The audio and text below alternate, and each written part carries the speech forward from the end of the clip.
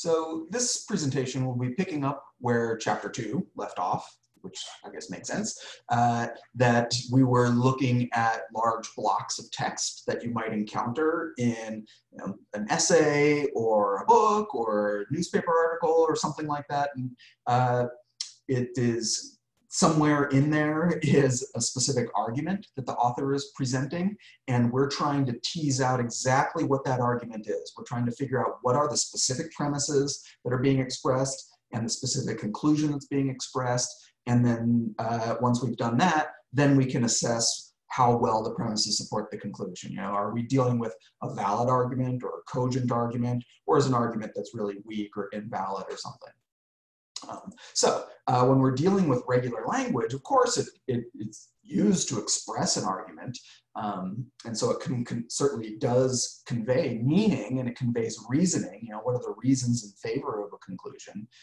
But it's also very frequently extremely complex, maybe vague and ambiguous, can be very flexible. It can mean more than one thing. It's malleable. It includes a lot of emotional content. It can be very forceful or sort of weak, sort of unforceful. And so we need to do work, which we sort of laid the groundwork for exactly what our goals are in chapter 2.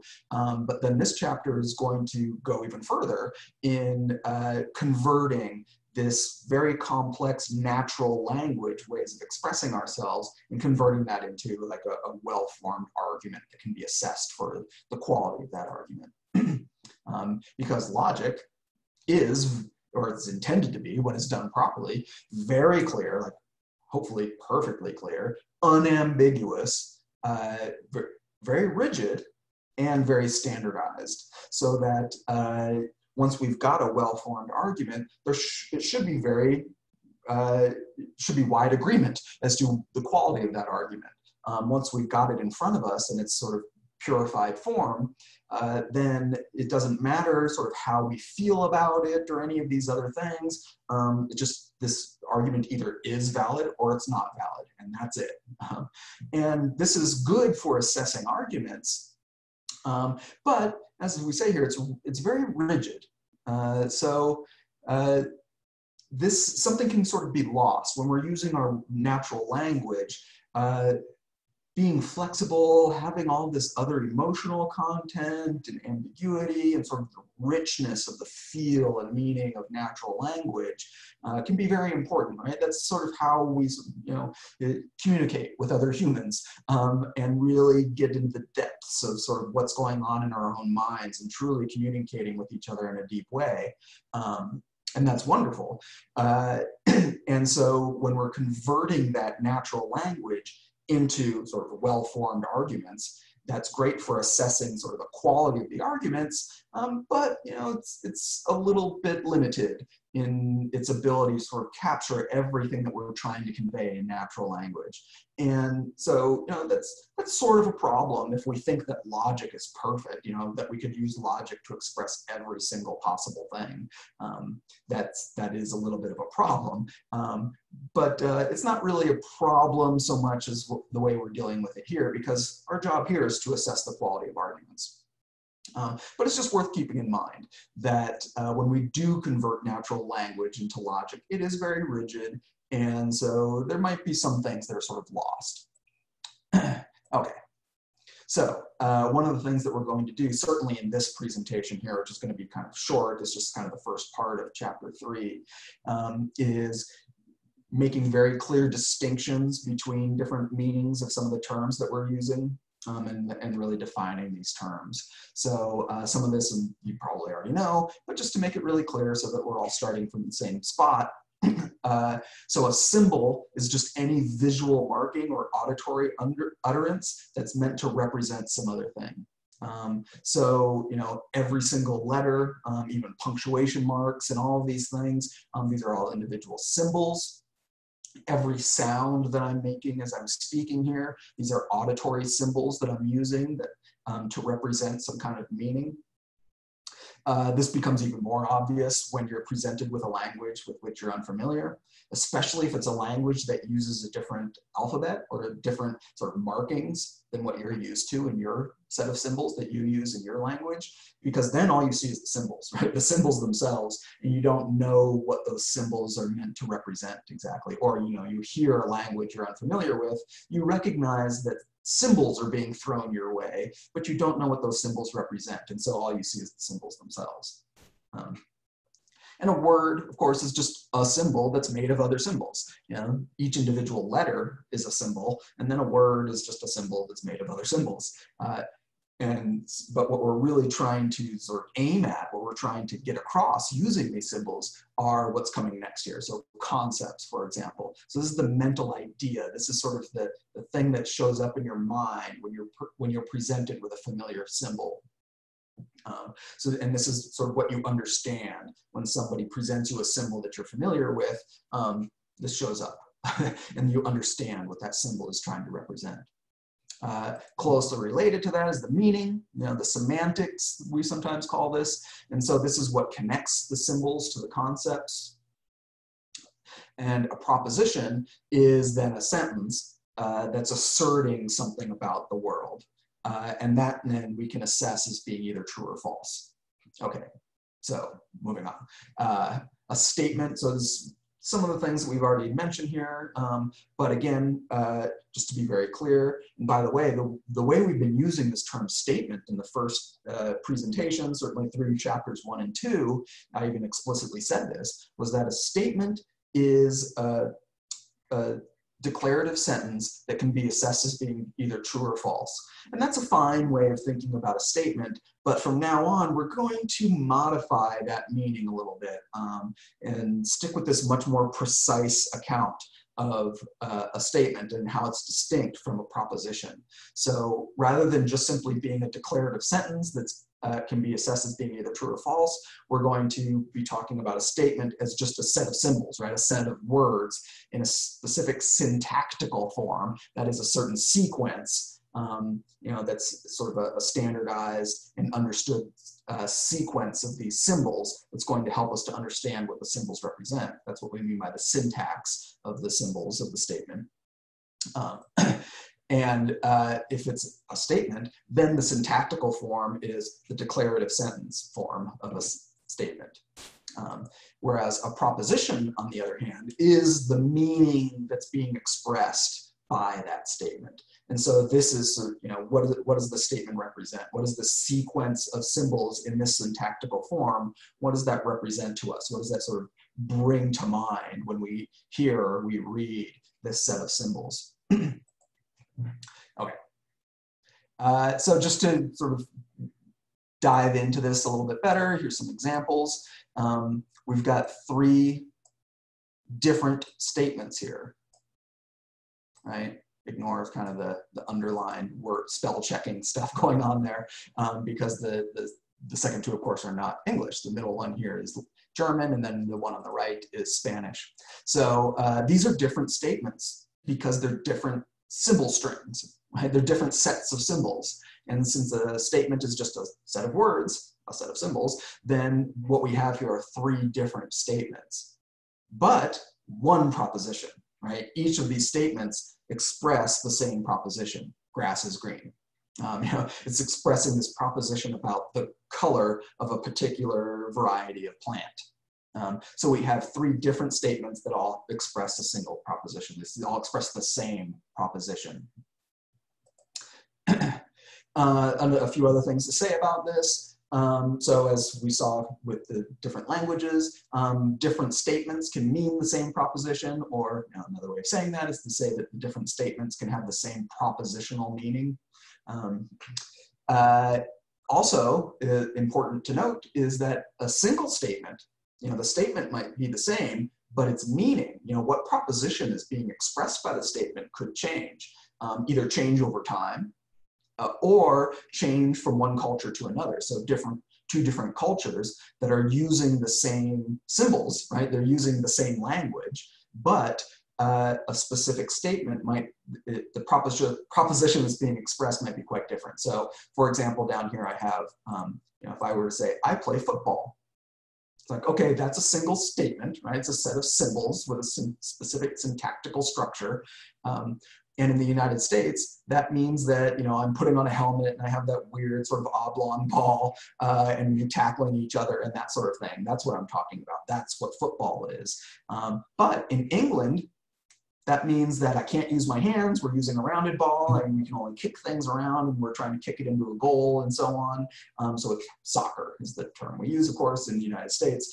But so I play football. It's the same statement in England and the United States, but different propositions. So that if we were going to assess the truth value of, if I say, I play football, is that true or false? That might be a different assessment if I'm in England or if I'm in the United States. And then also over time, within a given culture, a statement can change its propositional meaning. So, this one here, Bob is gay, like that certainly has changed over time. You go back 100 years, 200 years ago in the United States, if we said Bob is gay, then that means that maybe he's happy. Roughly speaking, it meant happy, whereas nowadays it has to do with his sexual orientation. And so it's the same statement, it's the same sequence of symbols, but the proposition has changed. And so therefore our assessment of whether this is true or false and how we go about assessing whether that proposition is true or false has changed significantly over the years. So it's important to note then that the proposition, so the meaning behind this, that doesn't change, right? So saying that a certain person is attracted to members of their same sex, it's like, well, that's sort of the propositional content here. So that's sort of the meaning that's evoked inside your mind when I say that Bob is gay. But so that doesn't change, regardless of what symbols I use, what statement I use to express that proposition. The proposition itself stays the same, even when the statements might change. Okay, so another distinction we need to make is cognitive meaning versus emotive force. And we addressed this a bit in the last chapter as well, where the emotional content of what's being expressed in almost all cases is pretty much irrelevant for assessing the quality of someone's argument. The emotive force, it's sort of how the author feels about things or how the author wants us to feel about things. And like I said, except under rare circumstances, we usually just sort of strip that away so that we can zero in on the specific logical content. Like, what are the specific statements that are the premises and the specific statement that's the conclusion, and how well are those related? How well do those premises actually support that conclusion? Usually the emotive stuff doesn't play a role in that.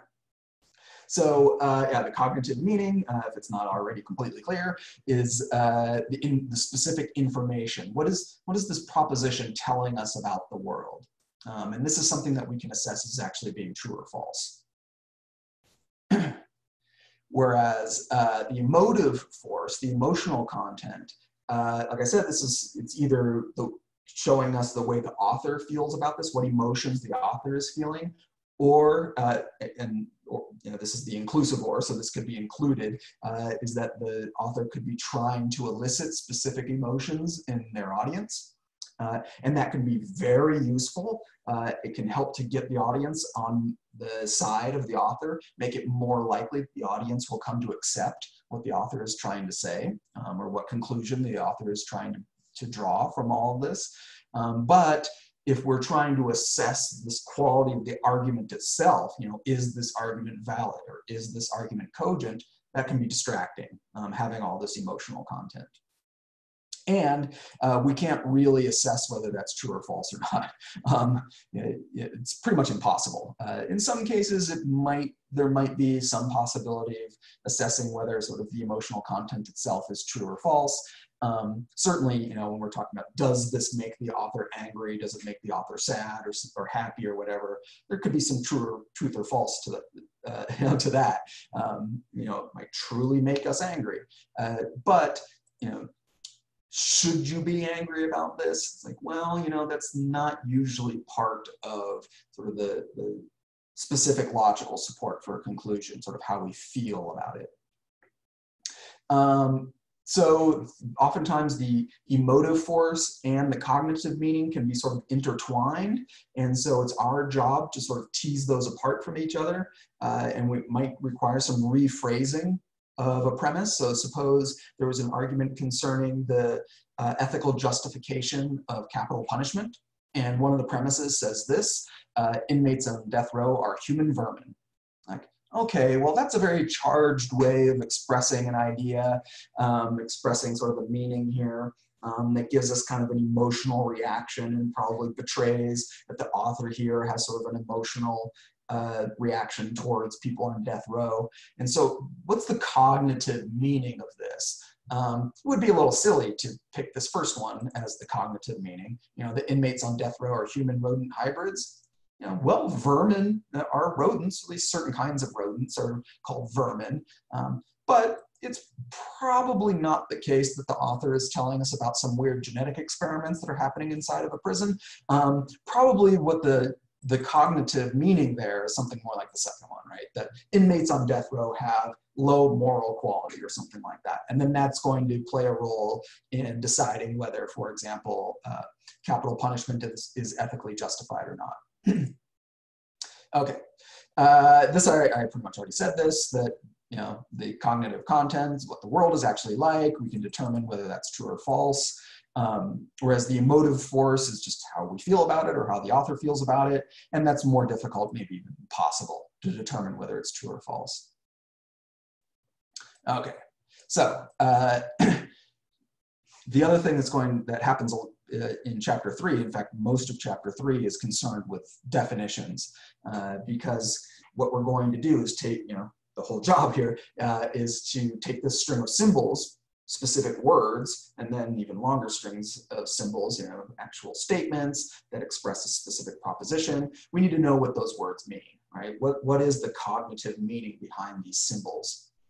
And if we're competent speakers of the language, usually we just get it, we can understand it, but sometimes there might be some disagreement as to exactly what the cognitive meaning of a string of symbols is supposed to be. And that's where definitions come in. They help to clarify, obviously, they help to clarify the meaning of words. That's the whole point. And once we have a clear meaning, then we have an easier time of assessing the quality of an overall argument when we know what the words in the argument actually mean, and what the author intends for those words to mean. And that's especially helpful for terms that are ambiguous or vague. And I've used those terms a decent amount so far. So maybe we should define what those actually are. An ambiguous word, these are different, right? And being ambiguous and being vague, these are sort of distinct notions. So being ambiguous means that the word has more than one distinct reference or more than one distinct meaning. So for example, think of pitch. You know, so if I said, pay attention to the pitch, like, so what do I mean there exactly? It could mean pay attention to the person that's, you know, the throwing of a baseball towards a batter in a baseball game, so that's a pitch. Or it could be if we're in a choir, I'm worried about sort of the note that you're hitting with your voice, pay attention to your pitch.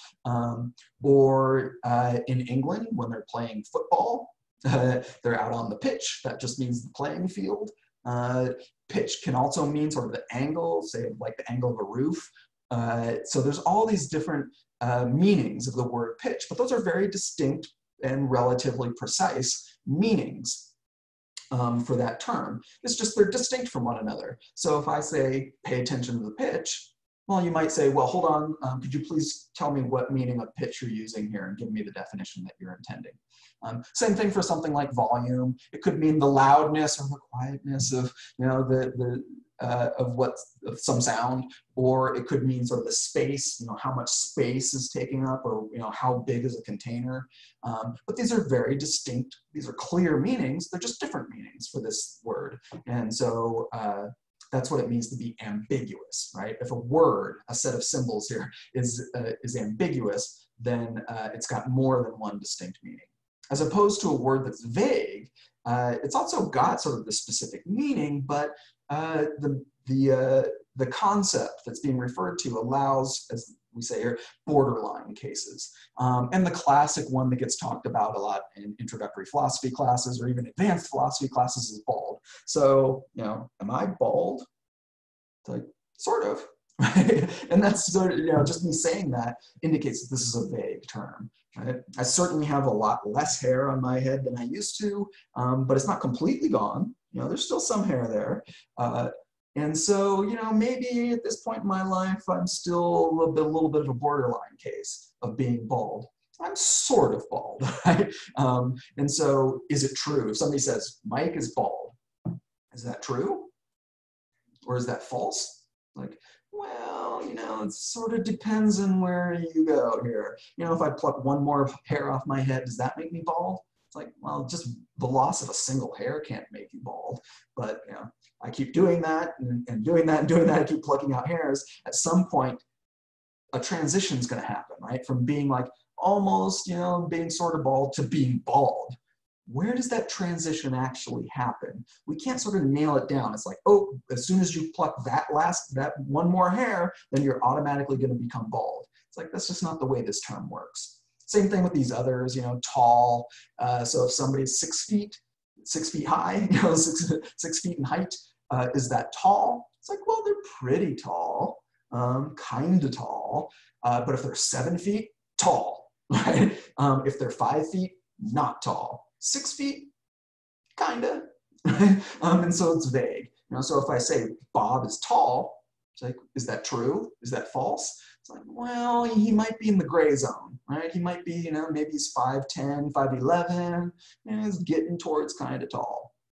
And strong, capable, you know, there's a huge variety of words in the English language that are vague in this way. And that's fine in regular natural language, but when it comes to logic, and if these terms are being used in premises or in a conclusion in a specific argument, we need to nail down exactly what the meaning is so that we can assess whether the proposition that's including these words, determining whether those propositions are really true or false. Okay, so the rest of chapter 3 will go further into this definitions and the different kinds of definitions and what counts as a good definition versus bad definition. So that's sort of the preview or the preamble to that. And so I'll go ahead and stop there for now.